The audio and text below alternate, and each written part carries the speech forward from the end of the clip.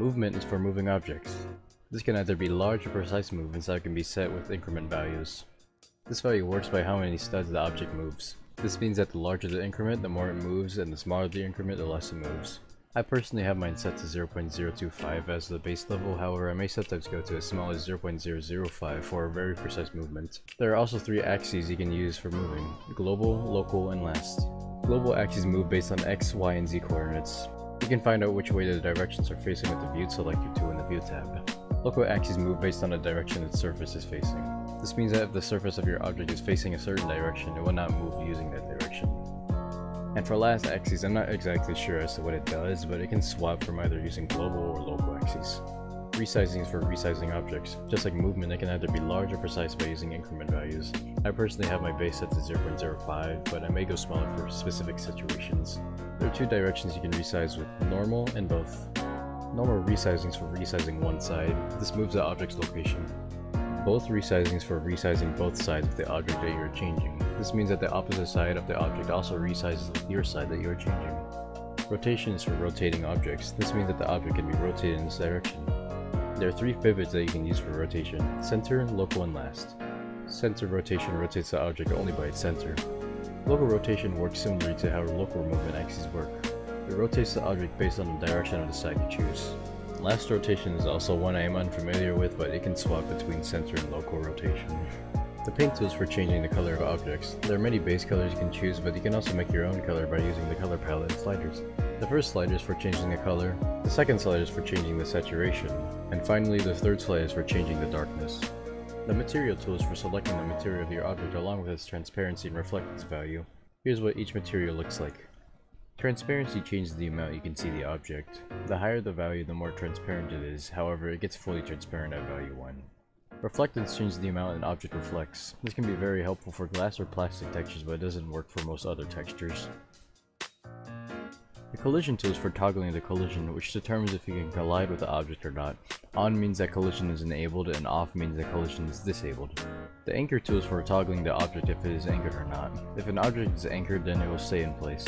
Anchored means that it will stay, and unanchored means that it will not. The new part tool is for spawning new objects in. In part type, there are 9 parts you can select from. Normal, which spawns a brick. This is just the default brick. Truss, which spawns a truss. This can only be resized on its y-axis. Wedge, which spawns a wedge. Corner, which spawns a corner. Cylinder, which spawns a cylinder. Ball, which spawns a ball. Seat, which spawns a seat. This can be used for regular player sitting. Vehicle seat, which spawns a vehicle seat. This can be used for advanced player settings, such as being used for a vehicle or moving object. And spawn, which spawns a spawn point. This can be used for setting a place for players to spawn on. The mesh tool is for adding a mesh into your object. I recommend using a normal brick for meshing. There are 6 types of meshes you can select: block, cylinder, file, which means you can use the ID of a mesh that is uploaded into the creator marketplace, head, sphere, and wedge.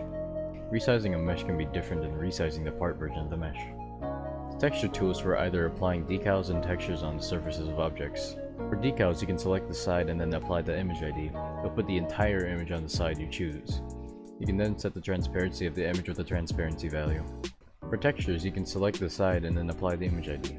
It will then repeat the image on the side you chose by studs. You can change the repeat value on its x and y axis, which is how wide and how tall the image is, and also set the transparency value. For example, if you set the x-axis value to 1.5, it will stretch the image wide by 1.5 studs. The lighting tool is for setting up lights on a part. There are 3 types of lights you can choose. Spotlight, which emits a cone-shaped light on the side. This can be altered with multiple things. Color is for setting the color of the light, which works the same as the paint tool. Range is for changing the length of the light, which means it changes the distance it can reach before stopping. Brightness is for setting the brightness of the light. The higher the value, the brighter the light. Angle is for setting the angle of the light, which means that the higher the value, the wider the light is. Side is for choosing which side the light is being displaced. And finally, shadows is for toggling if the light has shadows or not. If it is ticked on, then there will be shadows. Point light, which emits a circular light at the center of the object. And surface light, which emits light from the direction of an entire side. It is different from spotlight because it emits from the entire surface rather than just a point on the surface. And finally, the decorate tool, which allows you to add 3 particles. Smoke, which adds smoke. Colors for changing the color of the smoke. Opacity is for how opaque the smoke is. The higher the value, the more you can see the smoke. Size is for how large the smoke is. The higher the value, the more it spreads.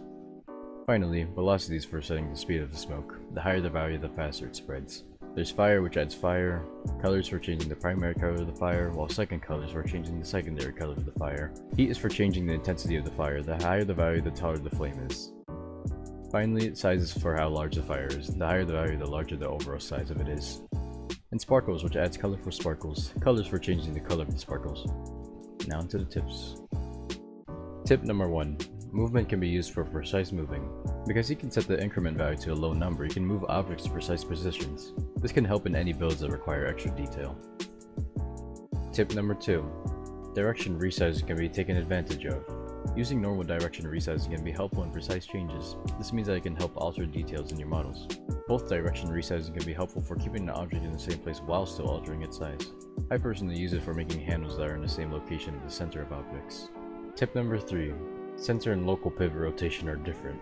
Center pivot rotation rotates the center, while local pivot rotation rotates the object as you change it. This means that depending on the build, you should switch between pivots as you rotate certain objects. Tip number 4. Do not move multiple objects at the same time on local movement. Moving multiple objects at the same time using local movement makes them all move using the same direction you are moving them instead of all moving towards the same direction you are moving. This means that objects may move differently depending on which way they are rotated. Tip number 5. Be creative with paints and materials. Being creative with the paint and material tool can help your buildings pop out. Instead of just using the base colors for painting, use your own colors, or just alter a base color, and use materials as close to your standards as possible. And finally, tip number 6. Change your FOV if you can. Changing your FOV can help you visualize your build more. Instead of having to move your camera closer to the build, you can change your FOV so that you can just see larger detail entirely. Thanks for watching. I'll hopefully make a part 2 next week, which will describe the basics of how to build with F3x. If you liked the video, please leave a like, and if you want to see more content, I recommend subscribing. I heavily appreciate likes and subscribers, so thank you.